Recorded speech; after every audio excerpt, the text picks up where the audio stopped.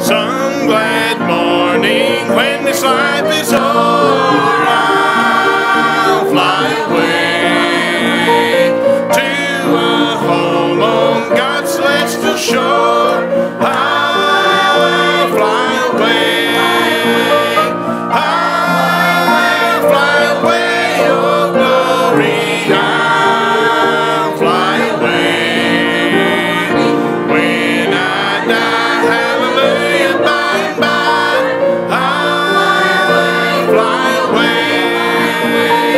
When the shadows of this life have grown, I'll fly away. Like a bird from prison bars is flown, I'll fly away. I'll fly away, oh glory, I'll fly away. When I die, hallelujah, by and by, I'll fly away. Just a few more weary days and then I'll fly away to a land where joy shall never end. I'll fly away. I'll fly away, oh glory, I'll fly away. When I die, hallelujah, by and by, I'll fly away. Thank you, Brother Don. Well, it's good to see you tonight on a wet, I start to say wintry night. It's not winter, this is July, isn't it? I mean, either that or my calendar's fooling me, but it feels like fall, early spring, or winter or something. I don't feel like July, but anyway, we're glad you're here tonight. You're a dedicated Baptist because you got out of the sprinkle and came on, you know. But anyway, we're glad that you came in the shower of rain this evening. The big event happening this week, and the most important event in any of our lives this week, is what's happening in God's house, revival meeting. I don't know how many of you worked in the daytime. You have an excused absence if you are at work tomorrow. However, if you can take your lunch hour early, come at 11 o'clock, and we'll either, if he ain't through, you can leave if you have to before 12. So anyway, just it'll be an informal kind of day tomorrow. So come if you at all possible can come to our day service 11 o'clock in the morning, and again tomorrow evening at 7 p.m. Now don't get it mixed up and come at 7 in the morning and 11 tomorrow night. If you do, I won't be here, okay? But it's be 11 in the morning and 7 tomorrow evening. Now, I don't know about you all, but I felt when I left you this morning, I'd been to a revival. God's word was preached, and the message got my attention, and I had to do some repenting. I'll be honest with you. I'll just confess that to you. You're going to probably want to think, now, preacher, what did you have to repent of? I'm going to do like he did this morning. He said, you know, that's my business, what I had to repent of. You know, it might be more exciting to hear my confession. In fact, I've heard some unusual confessions in revival meeting. You'd be surprised. In some of the places I've been, they've had testimonial times and all that kind of stuff. But anyway, I'm not going to share that with you tonight, because if I get you tickled, you might not, well, he can get you back. I probably couldn't get you back. But anyway, we've had some great times. So you come. If you miss any of the services, you'll miss the very best time of the entire week. Like I mentioned this morning, Brother Braxton's schedule is a very full schedule, and he's not going to be with us the Thursday and Friday. And I don't really know how to put this. I'm not going to say we're going to update, but we're going to change things around a little bit. I'm glad you said that. We're getting an upgrade. We're bringing in the senior hunter. Brother Harold Hunter's coming the last part of the week to be with us on Thursday and Friday. He too has a very busy schedule, so remember him in your prayers. Not only pray for Brother Harold as he drives down here, but pray for everybody else on the road, because I've rode with him, you know. one time whenever we were at McMinnville, Tennessee, neighbor pastors, he was driving Volkswagen Beetles. And I thought of this today when they had it on the news that the last Volkswagen Beetle rolled off an assembly plant down in Mexico. The first thing that came to my mind was the time I rode with Brother Harold Hunter from McMinnville, Tennessee to Chattanooga, Tennessee. I'm talking about the back way. I ain't talking about the main highway. He went every pig path and every crooked road and every mountain trail between McMinnville and Chattanooga, Tennessee. And they didn't have truck lanes to pass on hills, but he passed anyhow. I mean, we got to Chattanooga, and it was almost a brand new bug. And we stopped and ate dinner, and came out of the restaurant, and I was bragging on what a beautiful car this thing was and how good it rode. Of course, Lord forgive me, but I said, Lord, Brother Harold, I've always wanted to drive one of these things. Let me drive it around the block. So anyway, he let me drive that thing around the block, and that block lasted all the way the main highway back to McMinnville. I wouldn't even slow down because I knew he wanted to drive. But anyway, he drove up there, and I drove back. But I never did forget that trip. We made a lot of great times together. The best thing I remember his dad pulling was when he was at McMinnville, Tennessee. The Bobby Branch Church of Christ was right up the road. What a heck! You wasn't even born then, so you don't know. But anyway, he was right up the road from Northside Baptist, and Brother Harold was on the radio every day. I mean, he was on WAKI, McMinnville, Tennessee. And he was on the radio with a program every day. And the Bobby Branch Church, somebody in that church was having a wedding, and the minister from the Bobby Branch Church of Christ called Brother Harold and wanted to know if they could borrow a piano for the wedding. And Brother Harold, of course, he said, yes, sir, you can, and we'll deliver it. So he calls one of his men right quick, said, bring your pickup. I said, what's the hurry? He said, the Church of Christ wants to borrow our piano, and we're going to tear it over to them before they back out, So anyway, they carried it over and put it in the fellowship hall of the Bobby Branch Church of Christ. Well, Brother Harold gets up on the radio the next day, and he announces that Northside Baptist Church has loaned its piano to the Bobby Branch Church of Christ, and if there's any other churches of Christ in the area want to borrow a piano, that Northside would be glad to furnish it for them, But anyway, the Church of Christ minister didn't last long after that. He had to leave town over there because everybody that saw him laughed at him, about it. Brother Harold's, well, you'll meet him. If you haven't met Brother Harold Hunter, you're in for a treat. But don't try to outsmart him. I'm telling you, he's the wittiest guy I ever rode in with in a Volkswagen Bug. But I outsmarted him one time and drove home. So anyway. And I don't know why I'm telling you all this stuff, but anyway, welcome to revival meeting. Our plate offering, love offering this morning in the worship service goes to support our evangelist and evangelistic team. We'll do the same thing tonight. We'll take up another offering. We'll sing a song, and the ushers will come at the end of this next song, and we'll take up another love offering to help support the expenses of revival meeting and show our appreciation for those who will be bringing God's word to us tonight. I remind you again, we had to go look up the offering plates. If you don't understand the story behind the offering plates, these were made by one of the men in Belize, Central America, in appreciation for the support of Corinth Baptist Church for the mission work that takes place in that Central American country. Each one of these offering plates represents about a week of labor of love by a gentleman in Belize, Central America, in appreciation of your support for the Lord's work in Central America. They're a little heavier than normal offering plates because they are made of native wood from Belize, Central America, handmade. And God has a way of reminding us of his work and the spread of his word, not only in the medical mission, the Vacation Bible School team that just left, but the radio ministry at Independence and all the other things that are going on as a result of your love, your caring, and your sharing. Okay? All right, with that, we'll sing another song, and then we'll do the offering. If you will, grab your hymnal, please. Let's turn over to number 84 and have just a little talk with Jesus.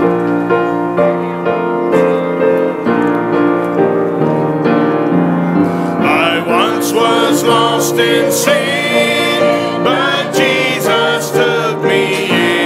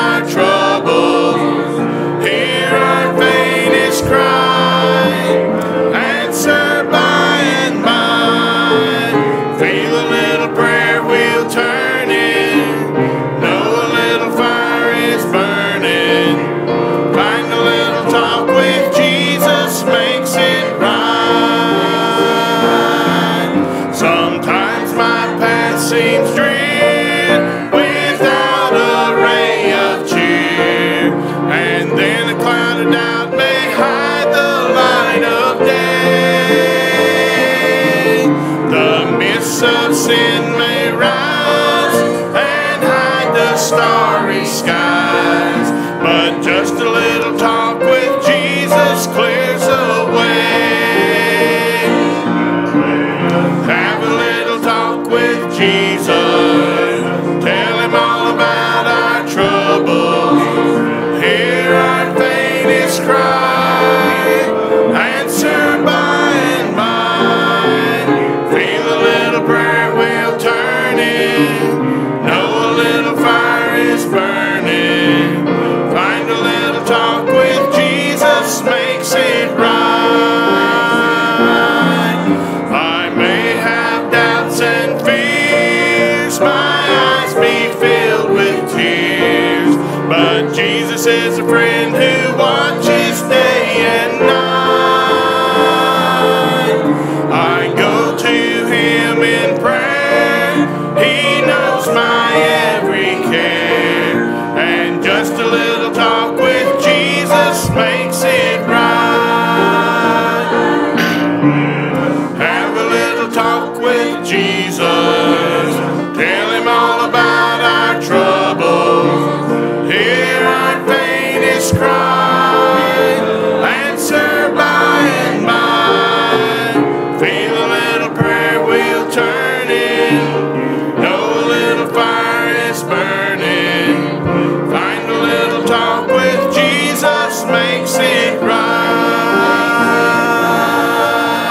right. Brother Johnny Maxwell, lead us in our offertory prayer, please, sir.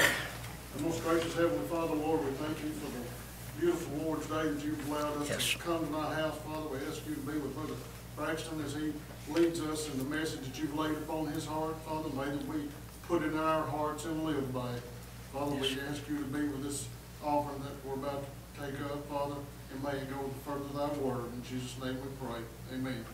Amen. Let's stand together and sing hymn number Victory in Jesus, number 92. 92. Amen.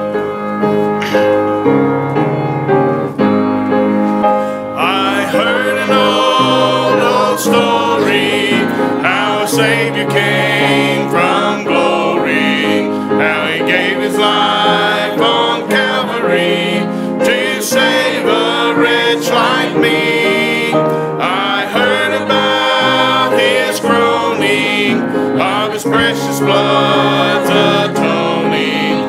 Then I repented of my sins and won the victory. Oh, victory in Jesus, my Savior forever. He sought me and bought me with his redeeming blood.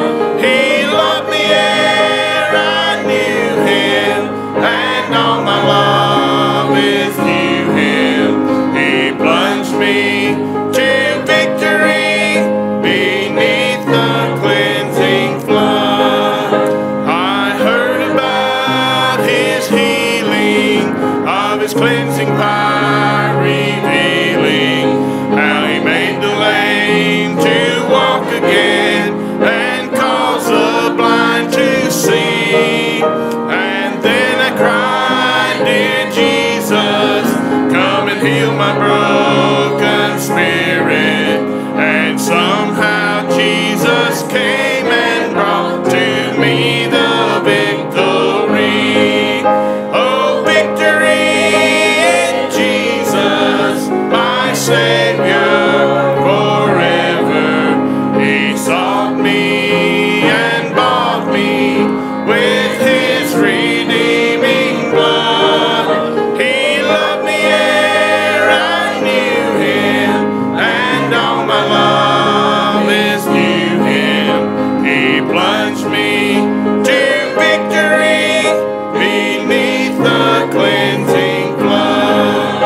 I heard about a mansion he has built for me in glory, and I heard about the streets of gold beyond the crystal sea, about the angels singing and the old redemption story, and some sweet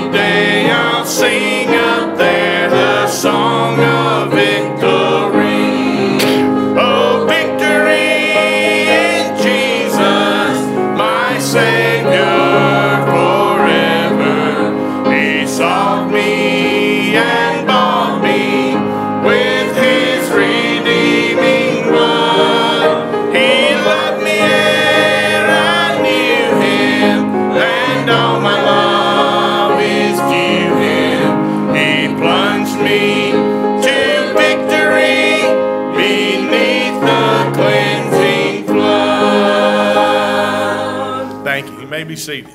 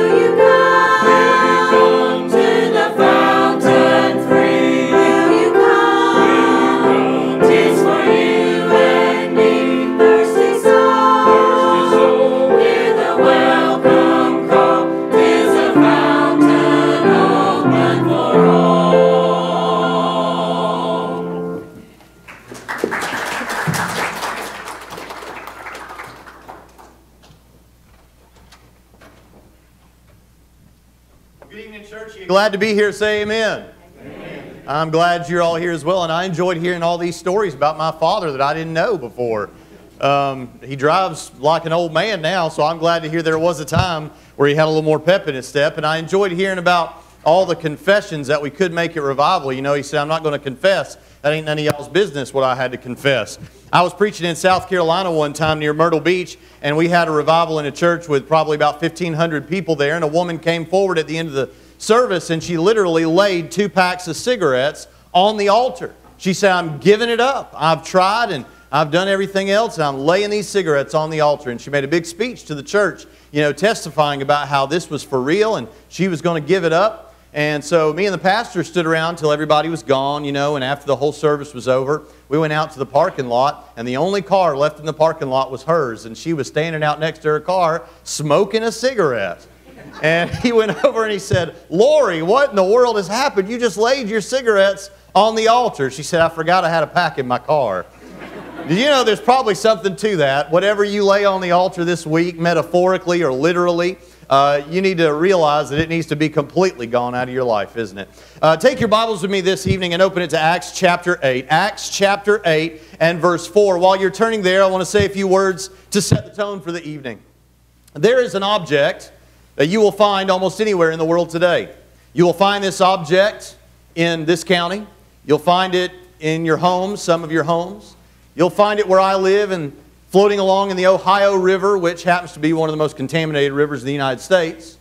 But you'll also find it in very beautiful places. You'll find it all around the world. In fact, Sometimes when we go to unreached people groups who have never heard the gospel of Jesus, they already have this product.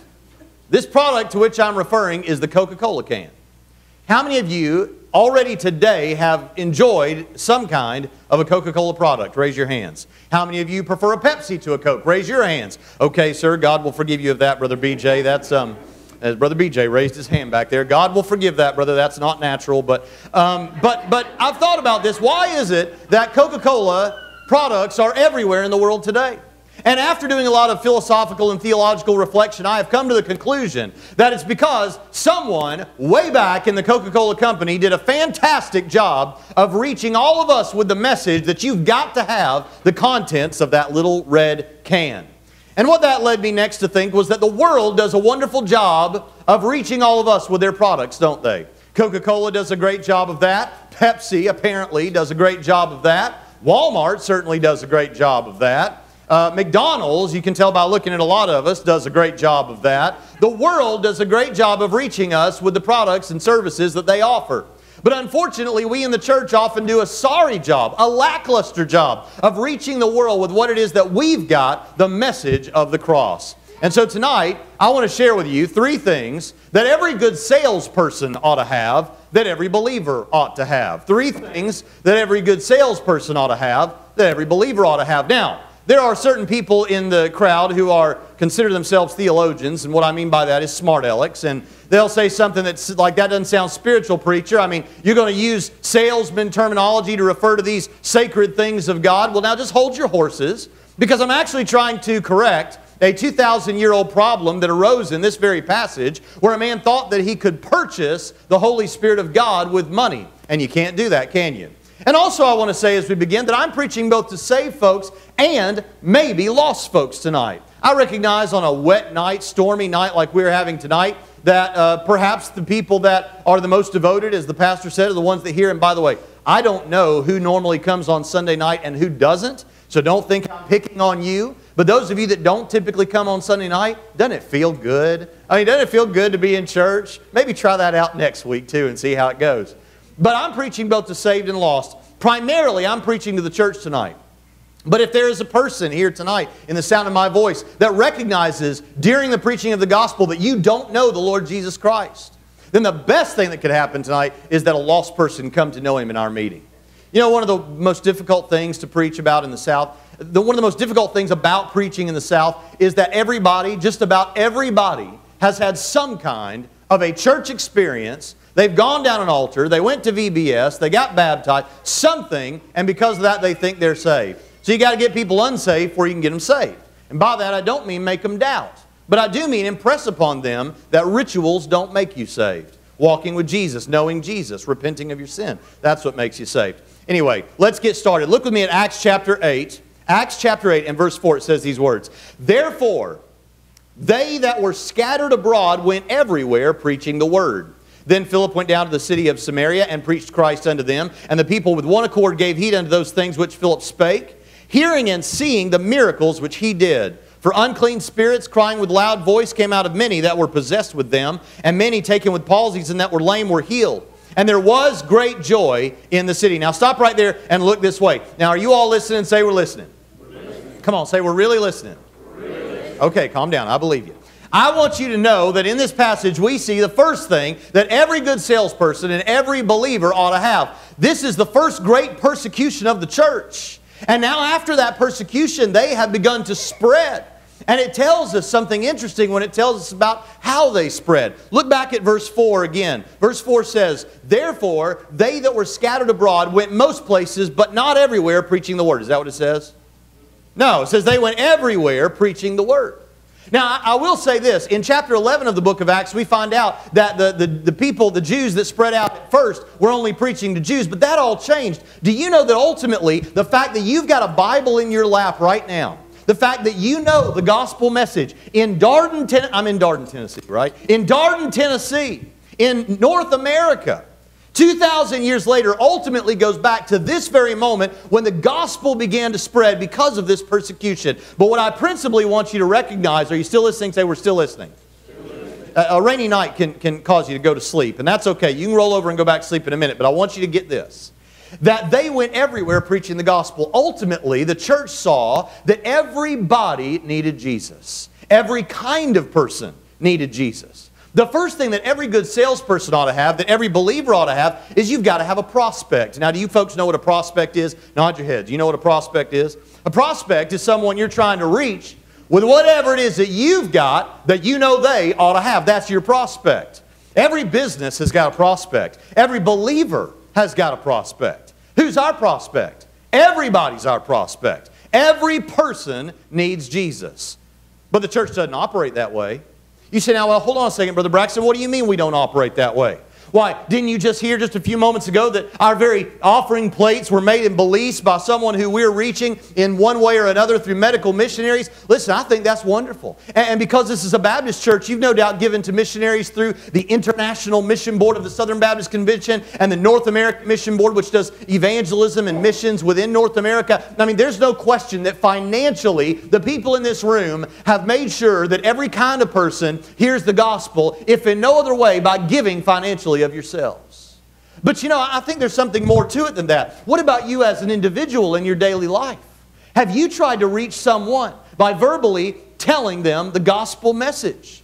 You see, I find for most of us, we're happy to chip 20 bucks in the offering plate for somebody else to do it, but it's different when it's us. And I have found, are you all still with me? Here's what I've found. I have found that most church people are only willing for a prospect to have one kind of prospect.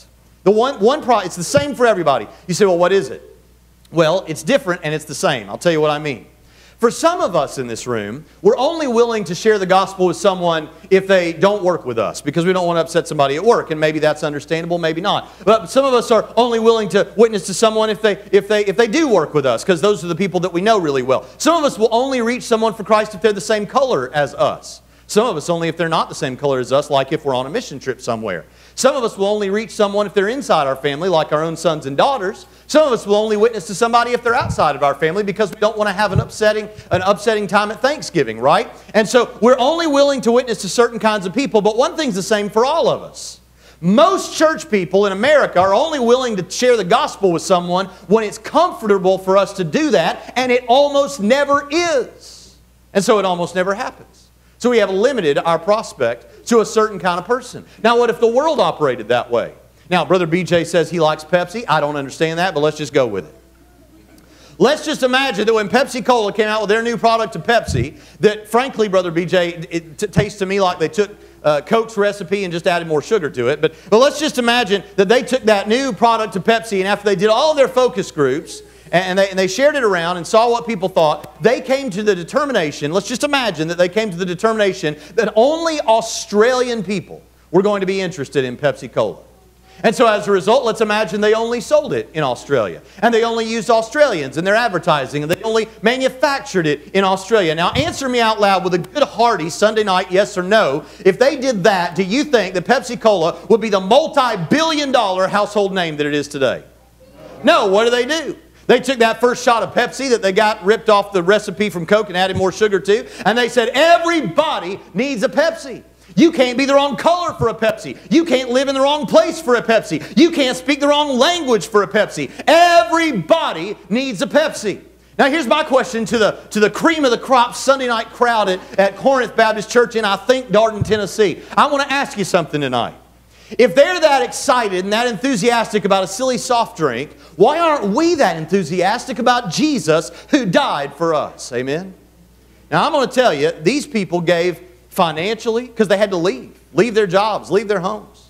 These people in the early church, they had to give financially, they had to give their time. Their whole world was wrapped up in this mission, in this cause. It cost them everything. Because of that, you know what I think would cause, I really believe this, I believe this. What would cause any church, this one included, to be the most spiritual, the most happening, the most growing movement for God anywhere around? You want to know two simple things that I think could happen right here in this church or any church that I think would make that church an unstoppable powerhouse for Jesus. Would you like to know what they are? Number one would be, and you'd have to get these things in the majority of your members. Here they are. Number one is tithing. I know it hurts, but write it down as a note, tithing. And number two is soul winning, reaching people for Jesus. I am utterly convinced that if any church would get in the majority of its members, they would be regular tithers and regularly reaching people for Christ, that church would be unstoppable for Jesus. Not because of the amount of money that you give or the time that you spend, but the very fact that you're willing to do that. Now, I know what you're thinking. Listen, I know Baptists. I know what you're thinking. This is a Baptist church, right? A Baptist church in Darden, I think. And let me tell you what I know about Baptists. I've got a Baptist daddy who's a preacher who you'll meet this week. I've got a Baptist mother. I've got a Baptist wife. And as much as my 2 daughters whine and cry and complain about everything, I think they're Baptists. And I know Baptists. And you're sitting out there and right now you're thinking, I knew it.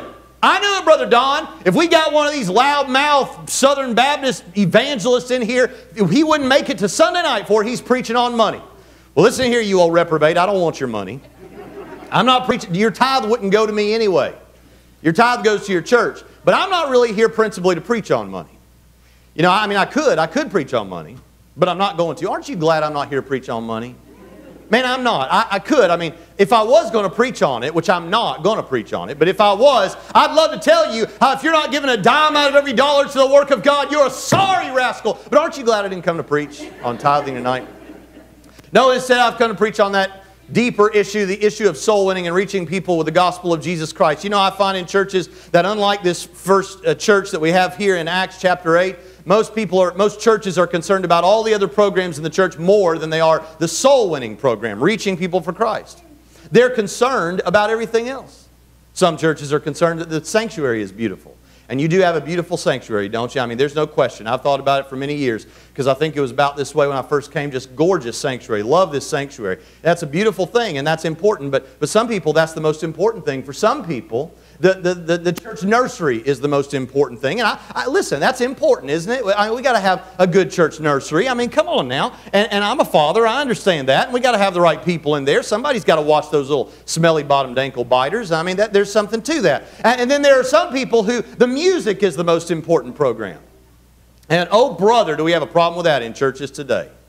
Do you know with what I do, I principally talk to atheists and agnostics. That's primarily what I do when I'm doing stuff, evangelism and things. And you can go to my YouTube channel where I do those things, and it's just atheists everywhere hanging off my earlobes saying the most blasphemous things. And then I go in church and they're arguing about the silliest of things, what kind of music they think God likes the best.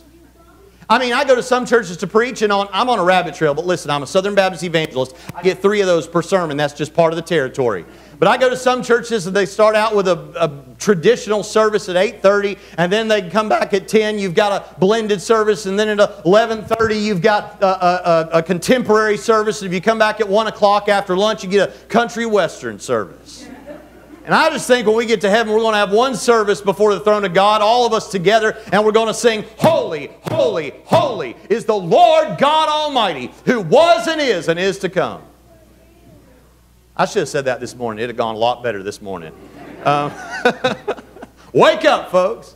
But the point is, we're concerned about all these other things, but the thing that matters the most to God is the soul winning program, seeing people get saved. Are you willing to do that? Are you willing to be a person who reaches others? You say, why are you preaching to us so hard like this? Don't you know we're a good church? You are. You're a good church. I love this church. This is a wonderful church. This is an exceptional church.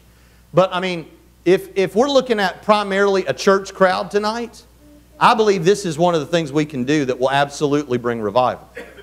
You know, when I was pastoring in McMinnville, Tennessee, where he's talking about, I was willing to do whatever it took to see someone come to know Jesus. I'm not bragging on myself, but especially when I was in my early 20s and there, and I was bold and all that, and listen, I would do whatever it took so long as it was not unbiblical or immoral. I'd do whatever it took to see someone come to know Jesus. My dad did too. You can ask him about this. When he pastored in the same town, a different church, about 20 years before that, he did one time. He said, you get enough people to come to church, and I will jump off a 60-foot pole. And he did. He laid a pole long ways on the ground, jumped off of it. But I mean, I'll do whatever it took. And so there was these 2 guys in our church named Bryant and Kyle. And Bryant and Kyle would always sit right down here on the front row. They were the same age as me. Their wives were involved in just everything the church was doing. I mean, they were some of the finest people in our church ever were. But they weren't members of our church. And I thought that was kind of important because, you know, the fact is, you got churches in town. I want to know who am I responsible for? Who's going to work with us at the church to do what God's doing at our church? And so I wanted them to become members in our church. And so I said, what have I got to do to get you? You come all the time. You're right on the front row. You're taking notes. Your wife. What have I got to do to get you guys to join? And they said, well, here's the thing. They said, we want to know that wherever we become members, that we've got a pastor who's really enthusiastic and excited and passionate about the gospel. And I said, man, you don't get any more enthusiastic and passionate than me. And they said, well, prove it to us. I said, how am I going to prove it to you? They said, well, they thought for a minute. They said, well, we like to go kayaking. Now, do y'all Dardenians know what kayaks are? I guess Dardenians is how you say it. That's what I'm going with. And they said, we like to go kayaking, and we're going to go kayaking this coming Saturday, and if you'll go kayaking with us, then we'll join your church on Sunday. And I thought that over, and I thought, is it unbiblical? No. Is it immoral? No. And I said, I'm in. Let's do it. So we got down there. Now, on Friday night, it had flum a cud in McMinnville, Tennessee. Now, see, y'all are laughing. When I say that where I live, they don't know what in the world I'm talking about. But it had rained so bad that the river was flooded. And it's probably going 100 miles an hour or something. But here's the key. It was in February, and it was below freezing temperatures. And here these three idiots are going to go out and get into a kayak. And I know you shouldn't say idiot in church, but it's Sunday night, and come on. And so we three idiots got into these kayaks. Now they told me, they said, there's one thing you need to know. It is impossible, it's just a thing about kayaks that's different than a canoe. It is impossible to tip over and completely fall out of a kayak. Now listen, you Dardenians, I want you to know, don't believe anyone tells you any nonsense like that. None of us were in our kayaks for more than 30 seconds. The first fella fell out, and he was half unconscious, hit his head on a log, and was floating down the river. He finally came to and grabbed on a tree like a drowned cat. The other guy, Bryant, he was underneath the water, and he was trying to survive, and y'all are laughing and everything, but his poor pregnant wife, and he nearly died that day, but he survived, don't worry. And then I was doing the most heroic thing, just like you would all imagine I would be doing. I was swimming for shore to save myself. And about the time I got up out of the river, I heard sirens. And it came to my attention that someone had called the emergency services and told about these lunatics. And in fact, we ended up on the front page of the city paper the next day. We were 4 columns wide on the front page. And they talked about us on the news. They didn't show it, but they talked about us in Knoxville, Chattanooga, Nashville, and Memphis. But before I knew all of that, I knew the services were there, and I thought, what am I going to do? Because here came 2 fire trucks, 3 ambulances, 1 for each one of us. And I don't know how many police cars, state, county, here they all came. And so I thought I concocted something. Because I've only been at this church a year, and I thought they're going to fire me over this. And so I thought, I'll do something we Baptists are good at. I'm not going to lie to them, but I took the truth and I bent it all out of shape. See, my name is Christopher Braxton Hunter, but I go by Braxton. So I thought, I'll tell them my name is Chris Hunter. They'll never put it together that I'm Christopher Braxton Hunter, the pastor of Cornerstone Baptist Church.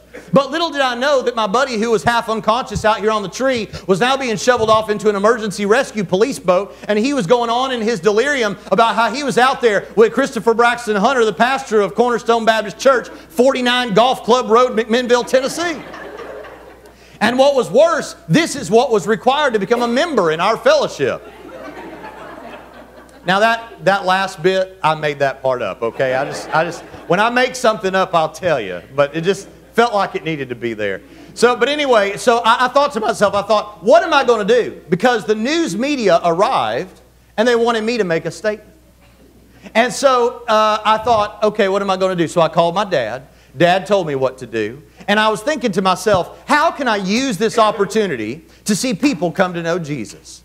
You say, you weren't thinking that. You're just trying to sound spiritual. No, I was thinking that, but I'll admit it was more about job security at this point. But I said this. I said, okay. I said, here it is. You want a statement? Here it is. Here's a statement. I make no statement at present, but there will be a press conference tomorrow morning at precisely 10:30 at Cornerstone Baptist Church. All are invited to attend. And so on Sunday morning, man, we had a crowd in there like you wouldn't believe. They were lined up and down the aisles. They were hanging out the windows. They were everywhere. And so I sat up on stage, and I stood out of the way. I didn't want anybody to see me until it was time for me to preach. And when it was time for me to preach, I didn't realize they had 1 song left. And as I came out on stage, they played the song. And the song, As I Live and Die, I'm not making it up, the song was, Step into the water, tread out a little bit deeper. Now you say, what's the point of all of that? Here's the point. everyone who was on that emergency services crew, whether they were a firefighter, EMT, police, whatever, all of them and a lot of other people came to our church that day or in subsequent services. And the ones that were saved but didn't have a church home found a church home. And the ones that were saved but weren't right with God got right with God. And the ones that weren't saved got saved. Now, do you want to know why that happened? Do you want to know why it came into my mind to do that? You say, well, it's because, it's because you're a preacher and you're supposed to think that way. No, that's not it. You say, well, it's because you've been to Bible college. In Bible college, they teach those sort of things. No. They do not teach kayak evangelism at Bible college. Although, I'll tell you, as a church growth strategy, I've got an idea. Next time it comes a flood around here, you get Brother Don out into a kayak and we'll see what happens, all right? Who would vote for that? Raise your hands. All right, we got a quorum here tonight. But no, it wasn't because of that. You say, well, it's because you're so brilliant and scholarly and all. Well, let's not take that off the table. That might have had something to do with it. But no, I'll tell you why it was. I try to think, and I'm not bragging on myself because I've got plenty of flaws that are none of your business again, but I've got plenty of flaws. But the fact of the matter is, I try to think of the big and small events in my life as opportunities to see people who don't know Jesus come to know Jesus, not just when I'm on the clock in Parsons or Darden, Tennessee, but when I'm at home. I try to think, how can I see people get saved? Not because I'm an evangelist, not because I'm a preacher, but because just like every person who professes Christ in this room, I'm a Christian, and that's what Christians are supposed to do. And we've been laughing, but I want to tell you, I believe if you're not doing that, then we're going to have to answer for that one day. There are people that will be in hell one day that we could have tried to reach. We couldn't make them get saved. We could try to reach them. Look at verse 12. I want to show you something else. Look down at verse 12. When you get there, say amen. Well, what's wrong with you? It's the same page in my Bible. But when they believed Philip preaching the things concerning the kingdom of God in the name of Jesus Christ, they were baptized, both men and women. Then Simon himself believed also, and when he was baptized, he continued with Philip, and wondered, beholding the miracles and signs which were done. Now when the apostles which were at Jerusalem heard that Samaria had received the word of God, they sent unto them Peter and John, who when they were come down, prayed for them that they might receive the Holy Ghost. Now stop right there and look this way. Are you still listening? Say, we're still listening. I'm just going to tell you, I will confess something tonight. I don't know how y'all feel, but I haven't preached in a couple of weeks, and I'm just having fun. I hope y'all are having fun tonight. Man, it feels like revival could break loose. I hope y'all feel that way. But they came down and prayed for them that they might receive the Holy Ghost. Every good salesperson, oh, by the way, don't worry. My next 2 points are a lot shorter than my first point. That was a long first point, and I know that. But every good salesperson, every believer has to have a prospect. But every good salesperson, every believer has also got a product. A product. Now, if you got people you're trying to reach with something, you ought to have something you're trying to reach them with. Now, what is our product? Our product is the gospel message. That's what we're trying to reach people with. But you know something interesting in this passage? You know, it says, when Jerusalem heard that Samaria had received the word, they received the message, the gospel message. But what was the key ingredient? The Holy Spirit of God was the key ingredient. You know, I'll tell you, there are people that believe that they ought to be reaching others, and some of you here tonight, you're in that boat. You say, I know I'm supposed to be reaching people, but I don't know how, Brother Braxton. I've never been to a class that teaches me how to share my faith. I'm not very good at that. Can I tell you, folks, the wonderful thing about the gospel message is that if you're just willing to tell people who Jesus is and what He did for you, the Holy Spirit will do the rest. The Holy Spirit does all the work. And that means we've got an advantage with our product. It's not like the products of the world. You know, the products of the world, they have to use slogans and billboards, and we have that stuff in the church too, and I think it's great. If you've got Christian t-shirts, I think that's great. Although if you're one of those people that puts the fish on your car, just be careful how you drive because you're representing that fish. I just want you to know. But we don't have to have that stuff to share our faith. Those things are great, but we don't have to have them. The world's got to have that to convince people.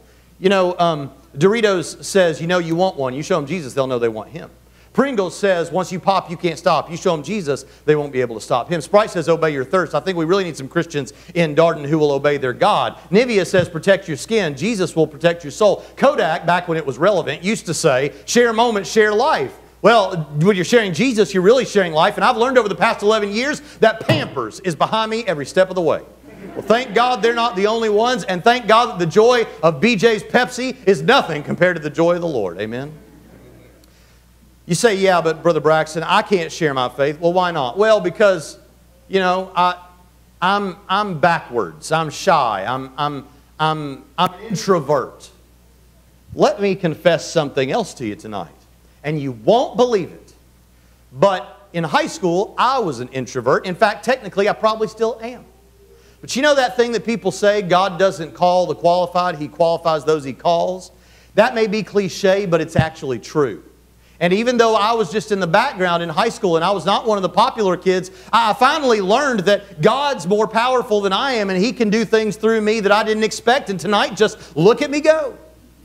But you know, you can't use that excuse. Listen, you're called to the gospel. You say, yeah, but Brother Braxton, I can't preach the gospel. Well, why not? Well, because I'm a woman. You know what you narrow-minded Southern Baptists think about women preachers. Well, I'm not going to touch that one. I praise God I've heard that your pastor is going to cover that topic next Sunday for service.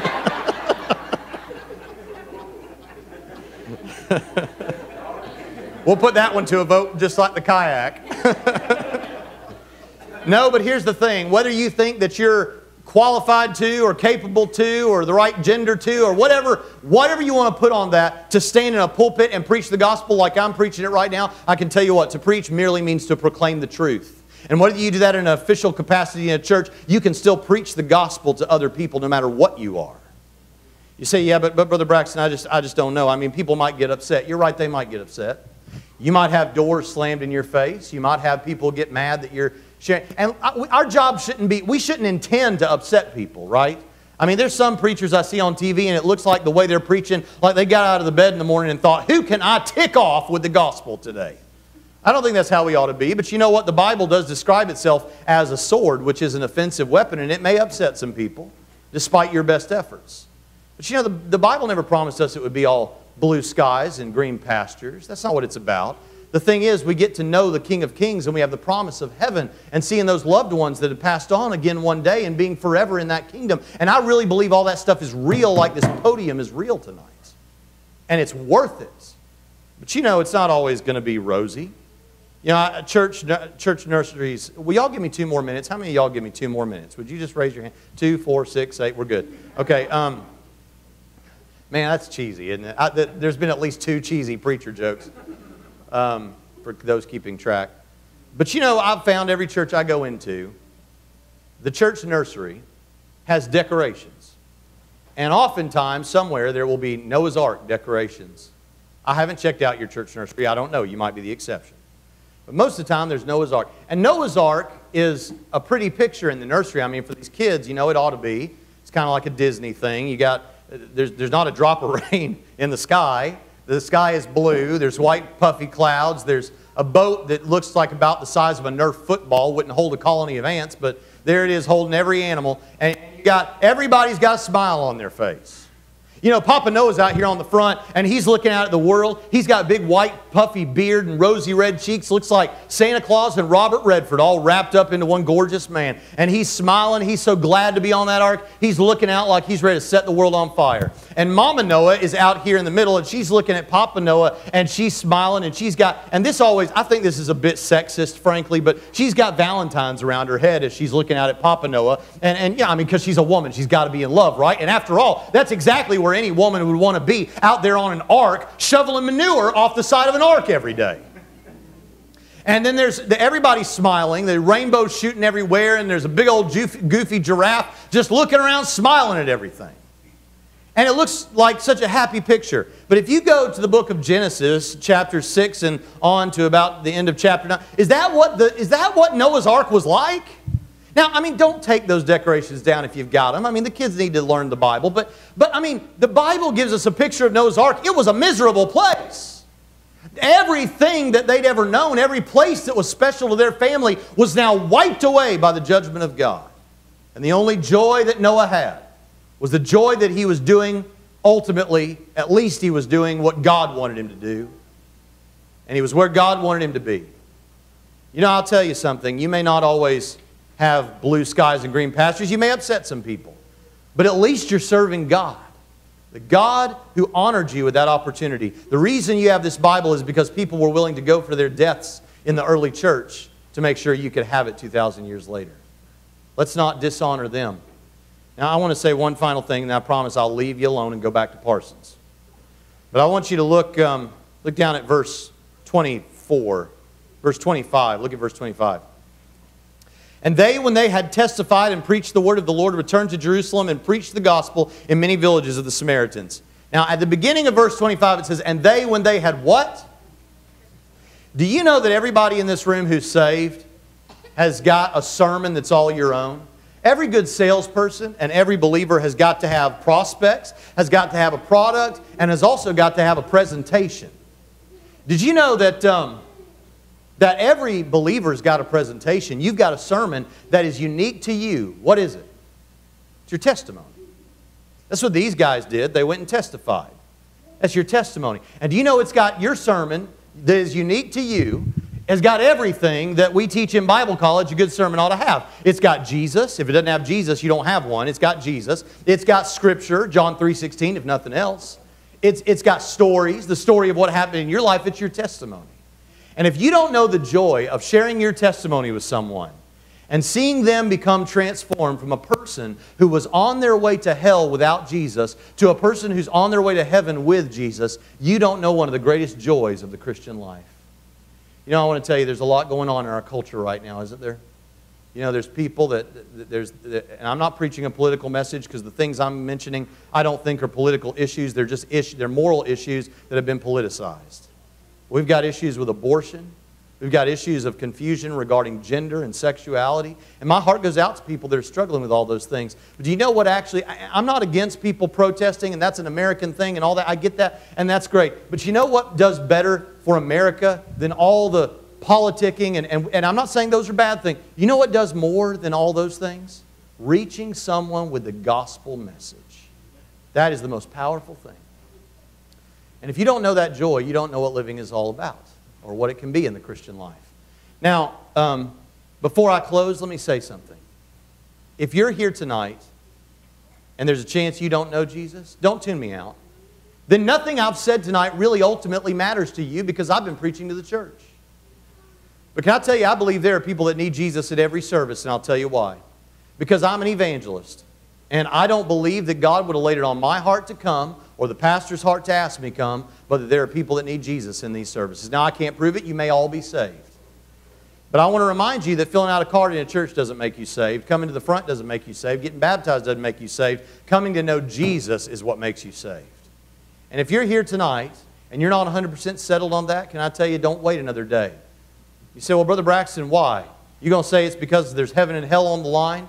You better believe it. I believe there's a place called hell, like I said this morning. And I'll make you a deal. If you could promise me that you're not going to walk out of these doors at the end of this service, get in your car and collide with a Mack truck sending you out into eternity, I wouldn't preach this hard, but you know what? You can't promise me that.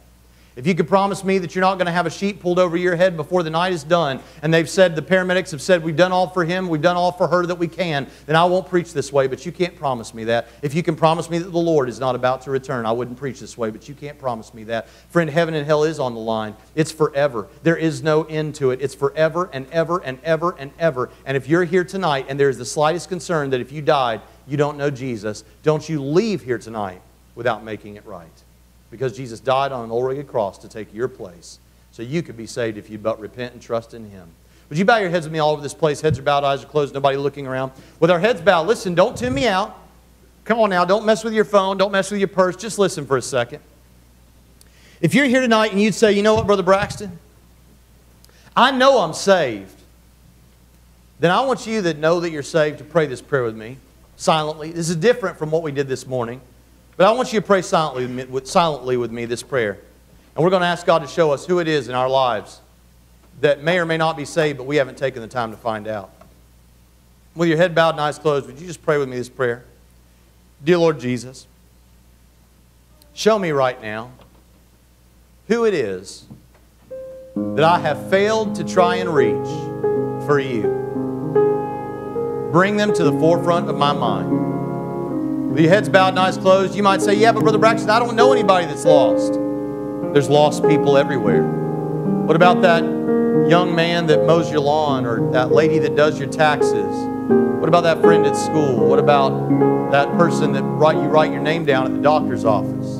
There's lost people everywhere. With your heads bowed and eyes closed, if God just laid someone or several someones on your heart who may or may not be saved, but you've never really taken the time to find out, listen, don't be ashamed. That's been all of us at one time or another.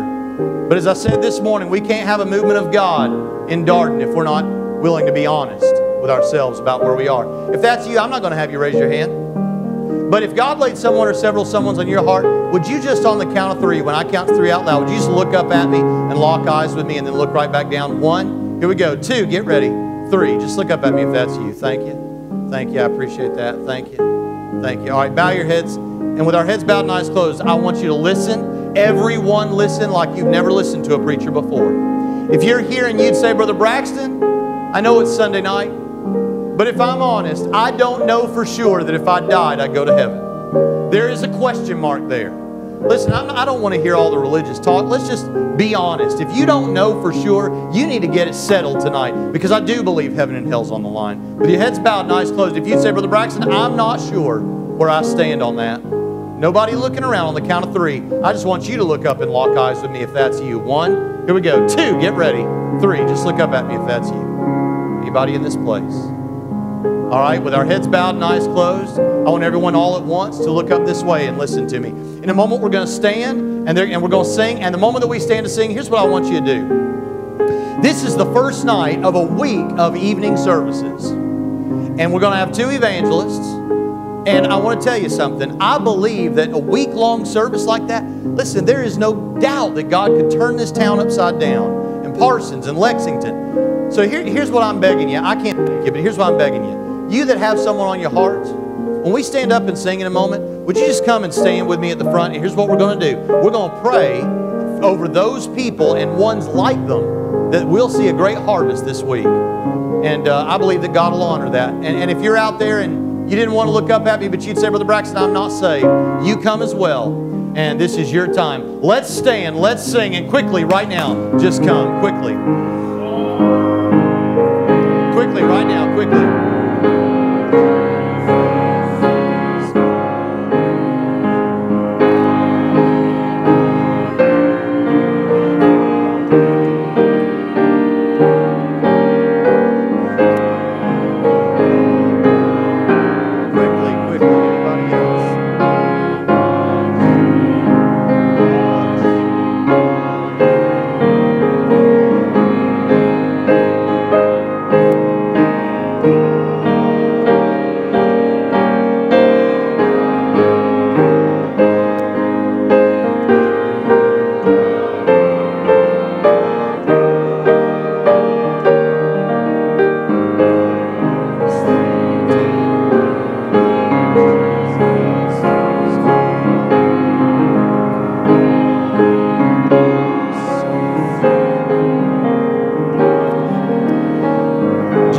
Softly for us, sister. Folks, listen to me. In a moment, we're going to bow our heads and we're going to pray over these people. I realize that for some of you out there in the crowd, you'd say, Brother Braxton, I didn't come forward. But that doesn't mean there's someone in my life who's not lost, and but I have tried to reach them. You just pray with us as we pray for these people.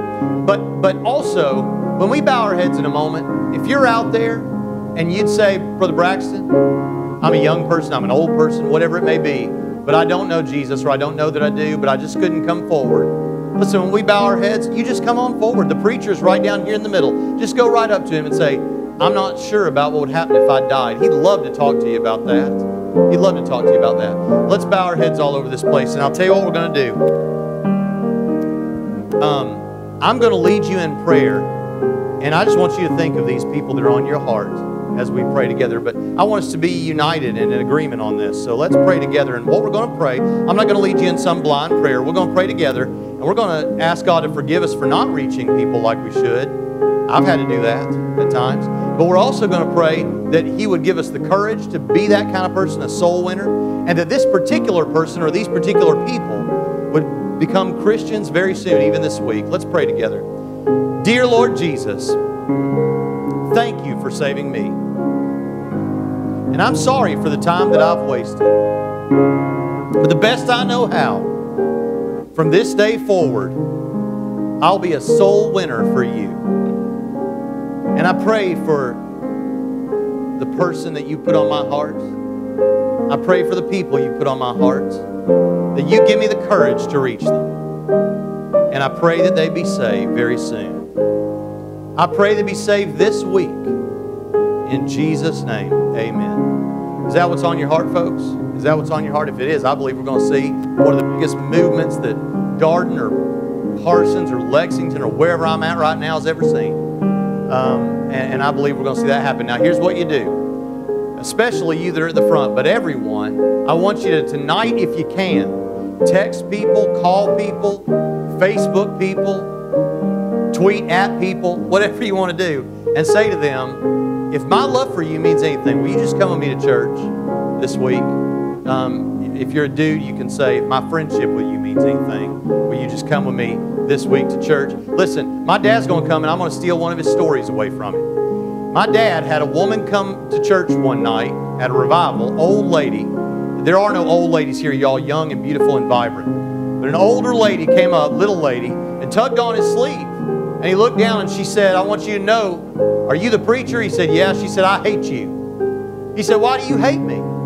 She said, because I'm Catholic. My daughter invited me to go to a bingo game tonight, and up we rolled at this church. And I don't want to be here, and I don't like you, and I hate you. And he said, well, thank you, darling. She went and sat down. At the end of the service, he felt the same tug on his sleeve. He looked down. She said, you remember me? He said, honey, I ain't never going to forget you. She said, well, I got saved tonight, but I still hate you. And he said, well, ma'am, if you got saved, you're not allowed to hate me anymore. She said, I'll make a deal with you. I've got 2 more daughters at home. And tomorrow night, I'm going to invite them to a bingo game. And if they get saved, I might like you a little bit. Now, I don't want you to lie to anybody, but that's the spirit we're going for, all right? So I thank God for you all. If you need to pray at the altar, you can, or you can talk to the pastor. You can go on back to your pew. I don't want to hinder what's going on. But let's pray together tonight as people move back to their pews and we're about to close. Let's pray that God will move this week. Father, I pray that we would see a great harvest this week, that this area would just become a place known for revival, that we would see revival that would have to go 3 and 4 weeks and longer because something is really happening. It's not a scheduled revival, but people are truly being saved. If there's anyone in this place with your heads bowed and eyes closed, last chance that would say, Brother Braxton, I don't know for sure, and I want to know what would happen if I died. I want to know Jesus. Anyone in this place like that, would you put your hand up right now? I just don't know for sure. Anybody? All right. All right. And everyone look this way, and I'm going to turn it over to the pastor now. Tomorrow night, we're going to have more beautiful piano playing, and sister, that's been beautiful. Thank you so much. And hadn't the song leader done a great job today? Hasn't he just done fantastic too? And that's Brother BJ. He drinks Pepsi. And I'll tell you what, tomorrow night, I'm going to preach a message. You know, Monday night is tradition. I don't know what it's like in this town. I don't remember. Monday night is traditionally a little low. I don't know what's going to happen tomorrow night, but I'll tell you what, if there's lost people here, I'm going to preach to lost people. If there's saved people here, I'm sure going to preach to saved people. And I believe we're going to see the beginning of something great. I believe we can feel a great rumbling of revival in this place, and we're not going to let the weather stand in the way. So thank you all so much, and I'm excited to come back and see you again. Pastor, I turn it over to you. Amen. We've had a great time tonight, right? We've had a good challenge for us, so we've got our work cut out for us. The person that's on your mind, it may be somebody that likes to go to bed early. You do wake them up. That's what you love, right? You want to see them come to know the Lord and their Savior. Let them know that you'd love to have them in church worshiping with you. You've got a great church to go to, a great revival going on, and some great preaching going on. And we want them to share with the blessings that you are carrying in. So invite your neighbors and your friends, everybody, how you can reach them.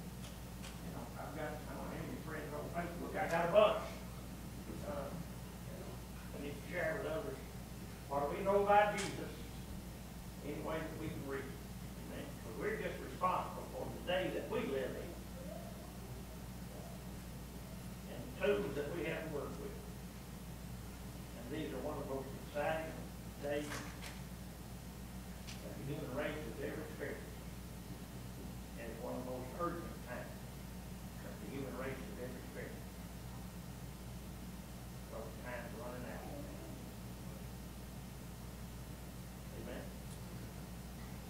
See you in the morning at 11. Tomorrow evening.